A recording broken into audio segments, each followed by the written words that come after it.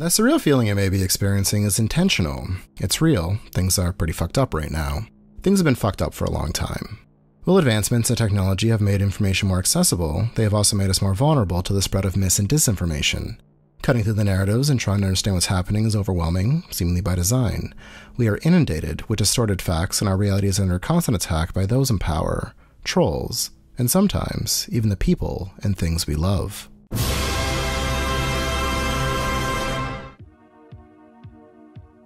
Hello and welcome back to Animation Propaganda. Welcome to Series 2. It's good to be back. Not that we can ever truly leave this disinformation nightmare. For those unfamiliar with this series, we look at the intersection of animation and propaganda and how cartoons have been used to sway, influence, and control people. Every episode, we explore this relationship through several narratives centered around a theme.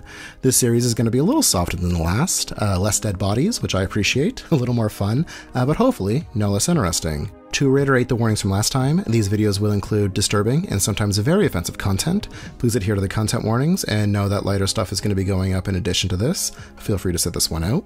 Also, the subject is inherently political. I am biased, I have my beliefs, but I will try not to be too obnoxious, and most importantly, please remember that it's still propaganda, even if you agree with it. We're going to be kicking things off with contraband cartoons, or bootleg versions of popular animated personalities, and how they have been appropriated to spread a political message. Some of these are things we missed last time, others we've treaded on in other videos, but we are going to be going a little deeper. We are also going to see how the evolution of media has aided the spread of propaganda, so yeah, let's get to it.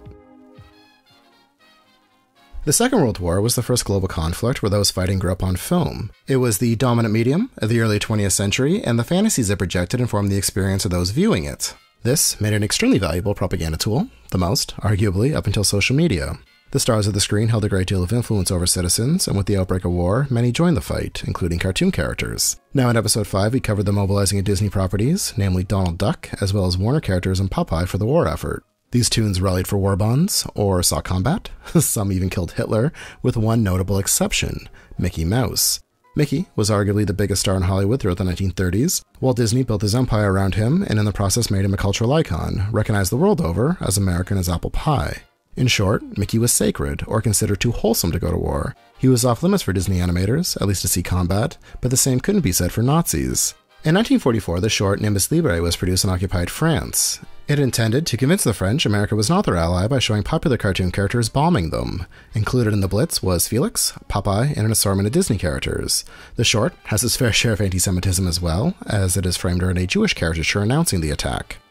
A few years earlier, Mickey also appeared as the Harbinger of Death in the Japanese short Toybox Series 3, Picture Book 1936.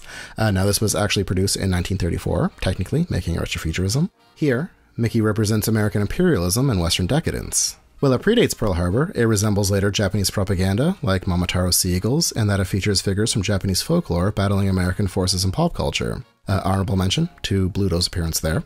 These forces are represented by snakes, crocodiles, and a fleet of bat-riding Mickeys that terrorize a village of adorable animals from the skies, among them a bootleg Felix. From a storybook comes Momotaro and other legends to wage war against the invaders, eventually banishing them. This short was obviously an indoctrination tool, portraying American pop culture not only as evil, but inferior to Japanese cultural icons.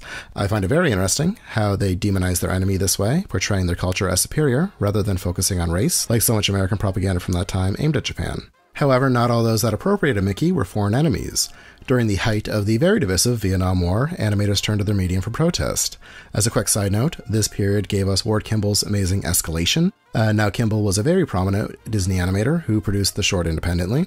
It features then-President Lyndon B. Johnson reciting the Battle Hymn of the Republic. As he does so, his nose grows, reminiscent of Pinocchio, and a penis. When fully erect, it explodes, and the sounds of explosions play over a collage of Americana.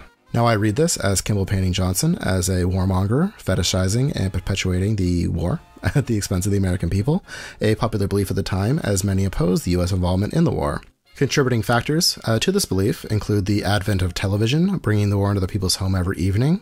This was also the first war post-civil rights movement, and voices that previously would have gone unheard now had a platform, highlighting the fact that the draft disproportionately affected working class and African Americans. Young people were being sent away to die, and the narratives emerging didn't match the ones of those in power.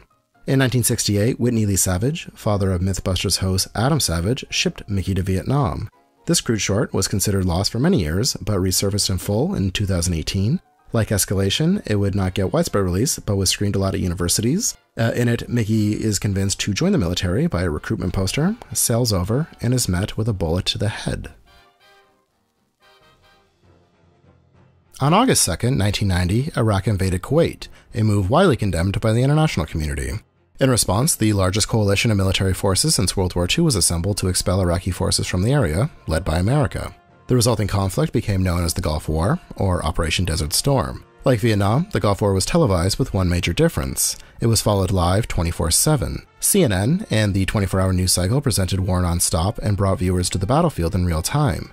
To maintain viewership and interest, and to maximize ad revenue, coverage became more sensational and appealed to emotion rather than simply delivering facts. For the first time, technology allowed viewers to follow missiles to their targets, and war was framed as though it were episodic television as it happened.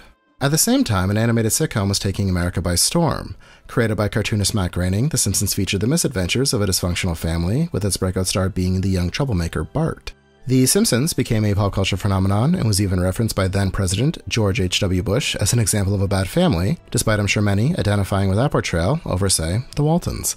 It also launched a massive merchandise blitz. Bart Simpson was everywhere and on everything, from video games to alarm clocks.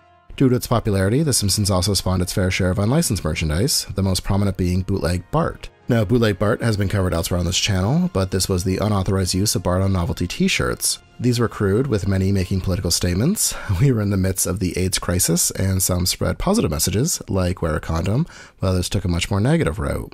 While the most popular iteration of Bart was Black Bart, which highlighted systematic racism and carried messages that are still painfully relevant today, the most bizarre subset was Gulf War Bart.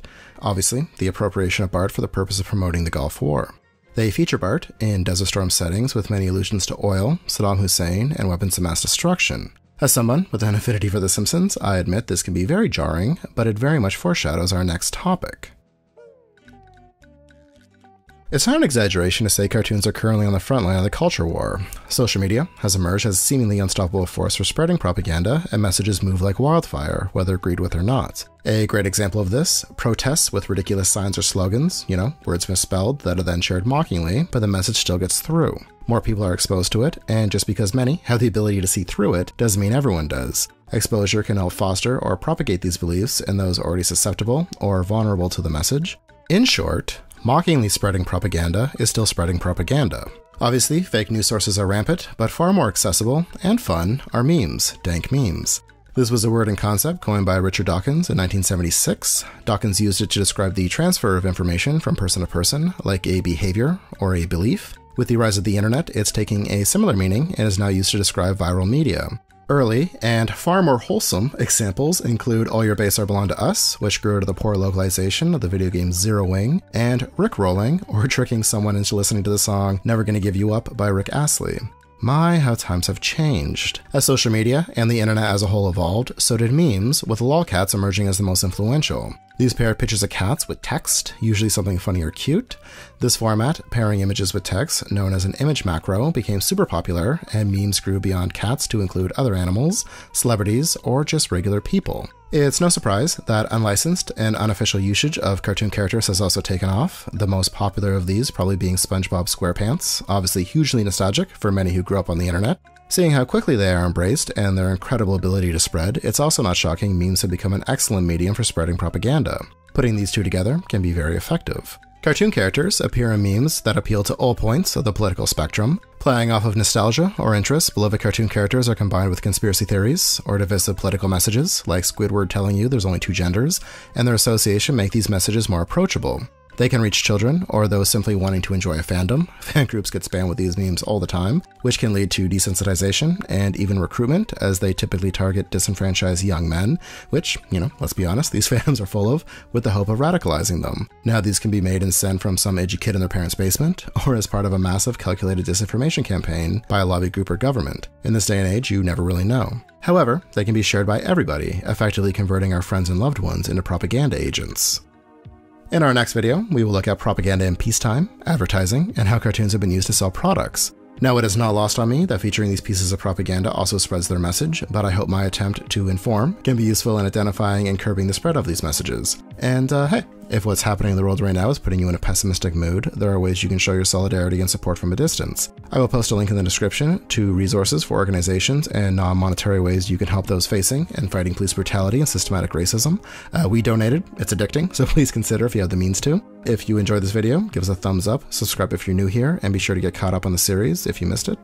Plenty of good stuff there. As always, thank you so much for your interest in this channel, and thank you so much for watching. Stay safe out there.